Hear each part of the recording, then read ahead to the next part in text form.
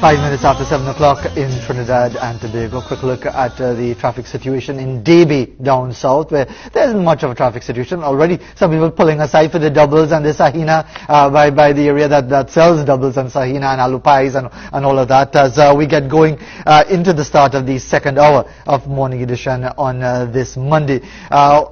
As we did last Monday, we are joined now by Dr. Visham Bimal, who is the founder and CEO of Caribbean Hindustani, for part 2 of our 4-part Trinidad Bhojpuri. And I always break from the homework, but I have the homework already here in front of me. So let me try and minimize the damage as much as possible by saying hello and Kaisan Hal. Acha hal bao, Tuhar hal Kaisan. Acha. Oh, that's great. That's the first in a long time. I don't think even Trinidad Bhojpuri has ever spoken on television, was it? I don't know. And so for those who missed what was going on last Monday, what did we just say to each other? So you basically just asked me, because we covered these expressions last week, how are you? And I said, I'm fine. And I said, how are you? And you said, I'm fine. Right. So when we were doing the Patwa series last year, I asked for what do you say when what really going on here, and that was Saki Kawive. Yeah. Now, we were just talking about our athletics and our runners and so on. How would in Bhojpuri, like how we would say, ah boy, they win, that kind of thing. What would be the Bhojpuri equivalent of an expression of delight and joy in a similar situation? You just use acha. So, I mean, you just say, itna acha ba. Itna acha ba. Itna acha ba. Yeah. Itna achaba. Yeah. All right. So we'll try and run the race, and I'll hit them itna achaba in that. So let's move along with our lesson this morning. Sure. I'm not sure what you want to do if you don't do the expressions first, but just going on the narrative of what we were talking about last week. A lot of people ask me, Dr. Bimal, is Bhojpuri written, right? I just want to say that most of the indentured laborers who would have come, they were actually illiterate even in Hindustani. They didn't know how to read or write it. Looking at the history from my family background, I learned to read and write Hindi in the Devanagari script. That is the normal script that everybody accustomed to seeing. Could we show it while we talk? Would that be possible? Yeah. Okay. So let's try and set it up here. So I'm just making sure I'm putting it the right side. Yeah, that's okay. Because that's my doctor's scribbling in Devanagari for the song we have to do later. Because last week I couldn't remember the exact words. Right. But so that script, now even modern day Bhojpuri in India would see it written in that. But back to Peggy Mohan and her research, because her father they were from the Sonar caste. Now remember, caste does not necessarily mean lineage, yes, but lineage is a profession, so Sonar means Jola, right?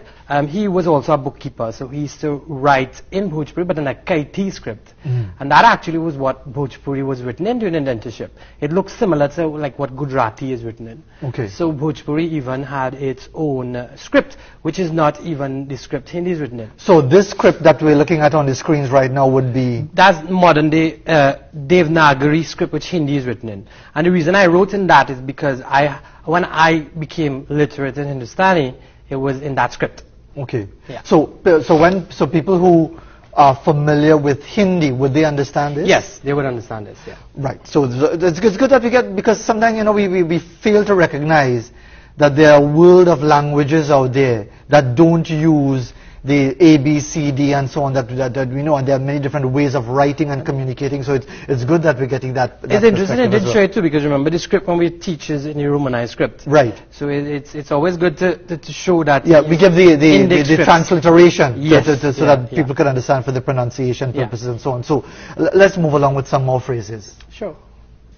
Okay, let's see if we're going to put them up on the screen. Are we going to have them available now to put them up? As soon as we get them up, we'll have them up. Let's see if we get those phrases up for you right now.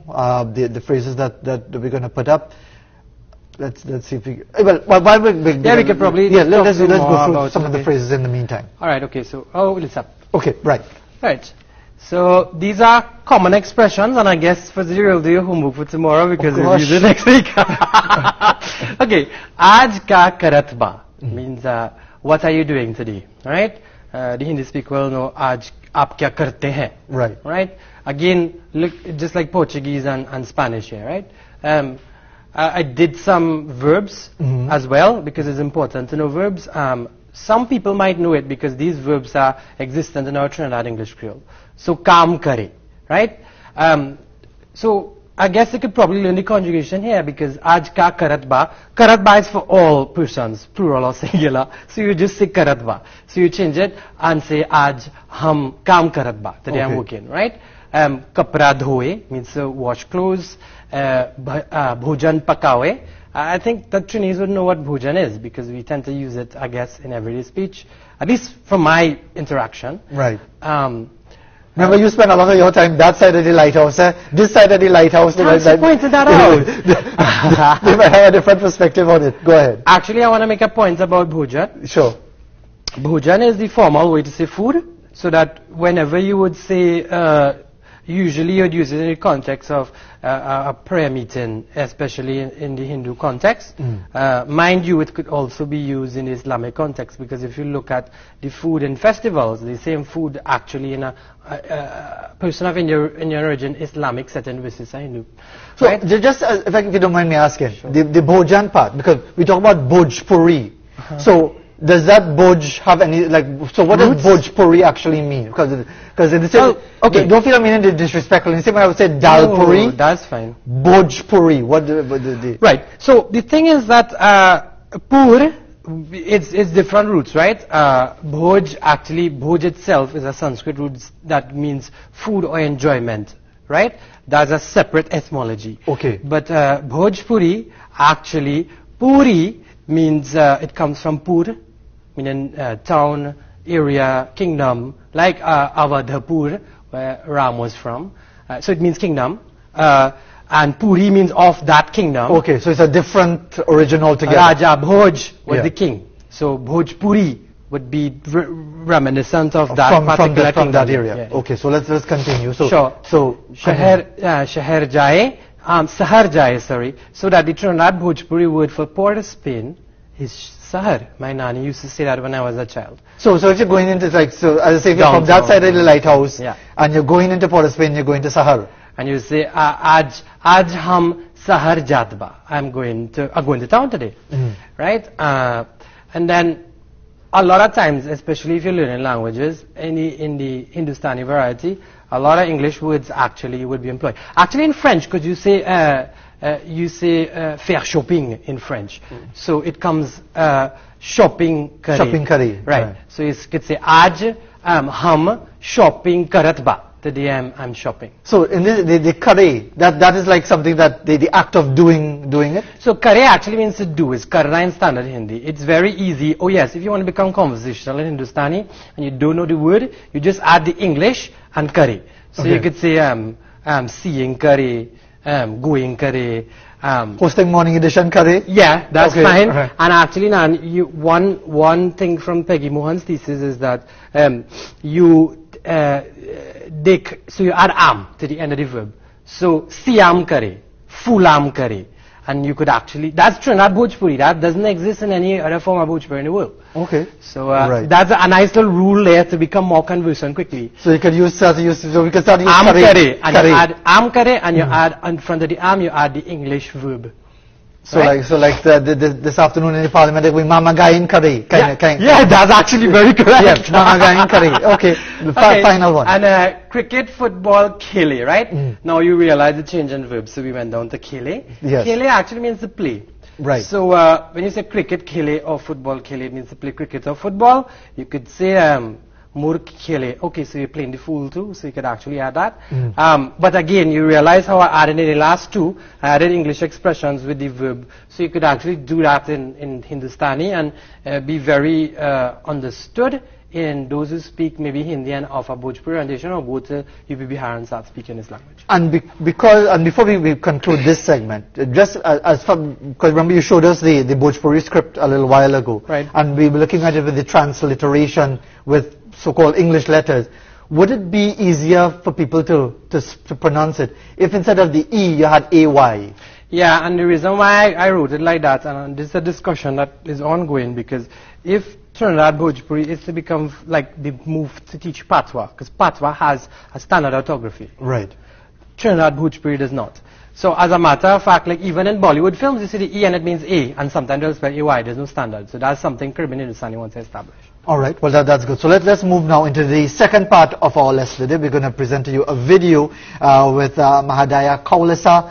Let's go to that. We had some more phrases we could do next week. No, we have some more phrases. Sorry, my mistake. Quickly. My mistake. I do apologize. I did say I don't want to get buffed, teacher. Go ahead. No man, I'm a nice teacher. Right. Questions and introduction. Right. Tohar naam kaba. What is your name? Hamar naam, and you say what your name is. So I would say Hamar naam Fazeer Mohammed. Yeah, that's fine, that's correct. Right. Tum kahan rahela, again the capital N. Remember, we have no standard orthography. I represent that to be nasal, so it's kahan. Okay. Kahan, right. Tum kahan rahela, where do you live? You answer the question now. I live, okay, so Ham Sawa Rahila. Right, Ham Sawa Rahila. Ham Sawa Rahila. Right, good. So, yeah. How do you say other side of the lighthouse in Bhojpuri? So you could say lighthouse ke dusar par. Lighthouse ke dusar par. Okay. So all your lighthouse ke dusar par. Right? So yeah, getting the hang of it eventually. So that's the part of the phrases we completed I think now. So if it's anything, we just continue next week. Right. Okay. So let's go to the video because time is going by very quickly from Mahadaya Kaulasa, and then we'll come back with our discussion. पूरा नाम क्या है? महादेया कौलसा। तुहार जन्म कहाँ भइल? हमारा जन्म भइल गरकंडा भइल। गरकंडा विलेज में? हमारा आजा मुलुक से आए हुए गरकंडा। आजा आजी? मुलुक से। और आजा आजी के नाम का रहल? आजा के नाम जानी बा, आजी के नाम ना जानी। ना जानी। आजा के नाम बा दिंडियाल। दिंडियाल। आजी के नाम ना जानी। ना पूछ लिया ना हमारा आजी बोला ना जानी। तो मुलुक से तुहार आजा कौन झीला से आए? ना बोलन हमके कहाँ से सब आए? तुहार नाना ये झील के बारे में कुछ बतियावत रहा? नाना के ना जानी बहुत मर गए अगली ना जानी कुछ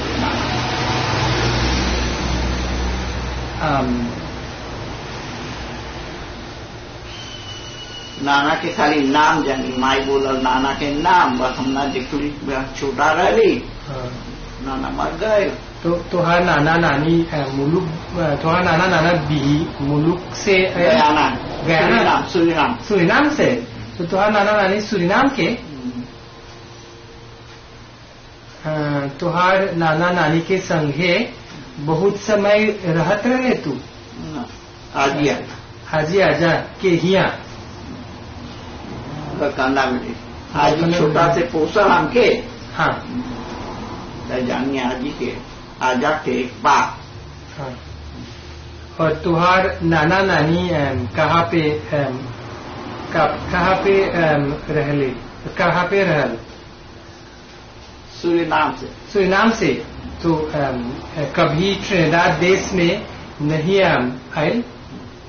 तब वहां से तब सब आई है ट्रिनिडाद में चकवानाद में जगह की नरसाब नाना। Invaluable perspectives from Mahadaya Kaulasa, telling us that her family would have come from Suriname. And before we go to our proverb, Dr. Bimal, you have these citizens in Trinidad and Tobago who've lived many years, and like in the case of Miss Kaulasa, would she be conversant only in Bhojpuri, or is she comfortably conversant in English as well? She can speak English. This would be her first language. Most people in her situation are bilingual. This would be their first language with my nanny. They would grow up speaking that, and then they would learn English afterwards. So this is just an example of what Caribbean Hindustani does. We do interviews with people who still alive and speak the language for the sake of recording, so that we have the data of the grammar and the vocabulary to teach it. So if we could transmit the language. I also, and it will be very interesting because I did one in the Netherlands as well as in Suriname. So the other videos would also show that, because Caribbean Hindustani, and that's one language, just like Antillean Creole is Patois. Yes, I'm sure, and because within every region there'd be slight variations. But it's mutually intelligible, and just to push the point here, so please visit Caribbean Hindustani. Right, so where can people find it's Caribbean Hindustani? Yes, Caribbean Hindustani, and the logo is there on the video. It's on a Facebook page. The website should be coming out shortly, but it will go into teaching the language just like we do here. And it's certainly invaluable in helping us in our understanding of so many of these roots to our varied cultures in Trinidad and Tobago. So let's go to the proverb. We still have a song to come as well, and time is going by. So let's go to the proverb. So tell me if I have the pronunciation correct. Khojbe tina paibe. Almost, yeah, it's almost. But you say kha, but kha doesn't exist in... Okay, right. So khojbe. Khojbe, yeah. Khojbe tana paibe. Paibe. Yeah, khojbe tana paibe. You will look, but you would not be able to find. You will, but you will not find. Yeah. Explain that one to me. Alright, so, I mean, it's like you could chase me, but you can't catch me kind of thing. I guess you could probably use it in politics too. And you realize that language itself, both Patois and Hindustani, have come up in politics. So it's on that issue of teasing somebody. Peggy Mohan, I had asked her, well, what context she had heard this being used. In one of her famous interviews about Sarangi ke Kisa, she asked them to tell a story. They were making fun of the old man who was in their presence, and he said she was looking for a wife, but he can't find one. So they would say, aurat khojbe ta na paibe. Okay. So that is khojbe ta na paibe. So you will, but you will not find. Yeah. Let's see, do we have time for a bit of the song? Yes. Let's go very, very quickly to that song, which will again.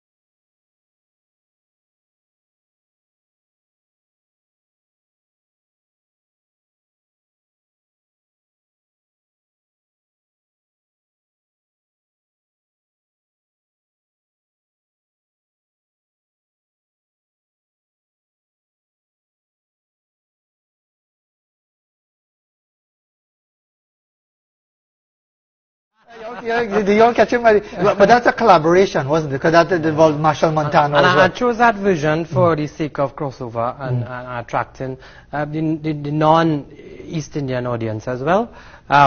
We could learn a lot from these songs, and which I always use and translate, right? So it goes more tor. So it's like saying in Hindi, mera tumhara, mine and yours. It bears reference to two events that takes place in the Hindu wedding. Marshall refers to one, which is the at the wedding there's some where they have lawa. Lawa is popped rice, so basically pop it like popcorn, and it comes from the boy and girl sides, and they offer it to the fire, right? He talks about my lawa, your lawa mixing, exactly that, because the boy side bring their lawa and the girl have theirs, and they mix it and they offer it in the fire.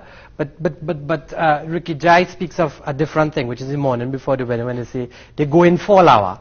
Right? And it describes that process. So it goes on to say, Lawa milan ke parosin ghar gaile. Ghar, everybody knows this house. Parosin is the neighbors. Parosi is masculine, parosin is feminine. So on meeting up the lawa, because we're going for lawa, we go to the neighbor's house, parosin ghar gaile. Gaile is past tense. We went to the neighbor's house, sab auratiyan sindur lagai. And this actually describes what takes place there, because the woman actually applies sindur. So sindur lagai means apply sindur, and sab auratiyan means all the women, right? The next verse goes, Ao chalo phua lawa milan ki. Come on, phua is your maternal aunt. Come on phua, let's go and meet the lawa. Dekh deo Dana Dahe, look poor is given Dan, which is what parts of it. And the last verse goes Baja Bajaike Anganawa Methali. It talks about the Tasa playing in the courtyard or gallery. The last one is typically Trinidadian. Saba Sakia na Milenach again. Look all them girls started bust down whining in a local vernacular. Right. And we saw Dr. Bimol, like, he wasn't really bust down whining as yet, but like he was about to bust loose. But time has run out on us. But it's again very, very informative. It brings in a lot of different perspectives, and indeed it gives me a lot of homework for the next session that comes up next Monday, God willing, part 3 of our 4th part series, of course leading up to Indian Arrival Day, which will be observed, of course, on May the 30th, a national holiday. Dr. Bimol, thanks very much once again for joining us this morning. And again, you can get all your information for the Caribbean Hindustani. The website is going to become in the not too distant future. But indeed, if anyone wants to contact you directly as far as some more guidance, how do they do that? I mean, you can look for me on Facebook, Visham Bimal, but Caribbean Hindustani has a messaging feature, so you can message Caribbean Hindustani and I'll respond. So you can go to the Caribbean Hindustani on Facebook. Yeah, it's a Facebook page. It's a Facebook page to get all that information. Thanks very much once again. Part 2 is over. Homework for so. I wonder if I'll survive heading into lesson number 3, but we'll find out.